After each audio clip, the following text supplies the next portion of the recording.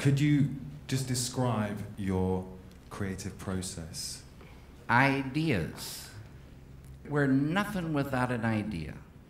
So I say that a desire for an idea is like a bait on a hook. Transcend is the key word. It means to go beyond. You're going beyond field of relativity, duality, experiencing oneness. And what you're doing is unfolding your full potential as a human being. While I was watching Inland Empire, at the beginning I felt that I was struggling to understand the movie. Yeah, a common occurrence. If you hear of a light bulb that does not remove darkness, you have not heard of a light bulb. If you hear of a peace plan that does not remove negativity, you have not heard of a real peace plan.